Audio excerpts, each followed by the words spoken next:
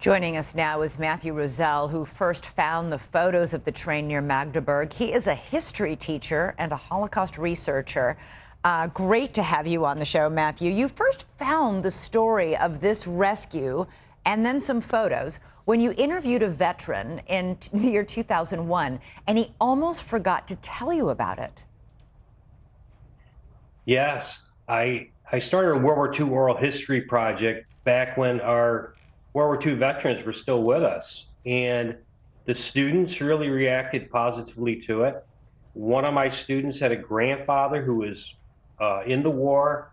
He was a tank commander who landed in Normandy. He fought for 10 months across Europe, battled the Bulge, crossed into Germany, and by April 1945, he said that they were just going 18 hours a day.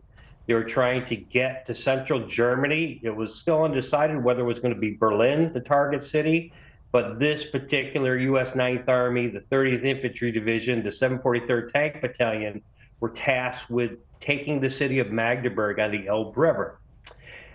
When they got near the site, this is literally the morning they heard that their commander-in-chief, Franklin Delano Roosevelt, had died.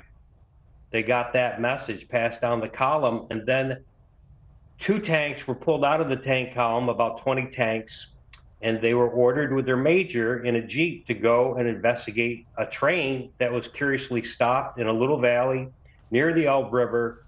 Couldn't go any further. The locomotive had already left. It was disattached. Apparently the German guards had left, and it was just filled with 2,500 starving, emaciated people who needed help. They were in distress.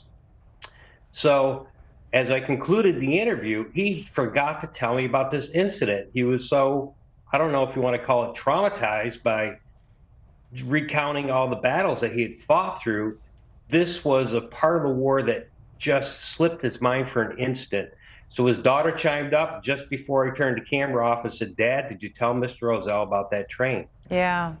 I said, "No," and he started to tell me. You know, the photo and later the video you found is so searing. We know that the Nazis were trying to kill as many Jews as they possibly could. And this tank these crews and that vet that you interviewed had no idea when they stumbled upon them what they were going to find. At that point, we didn't fully know the full horrors of what Hitler had been doing. Oh, that's exactly true. These GIs were totally stunned. They saw this sea of humanity that was crying for help. They were overjoyed, but they were so exhausted.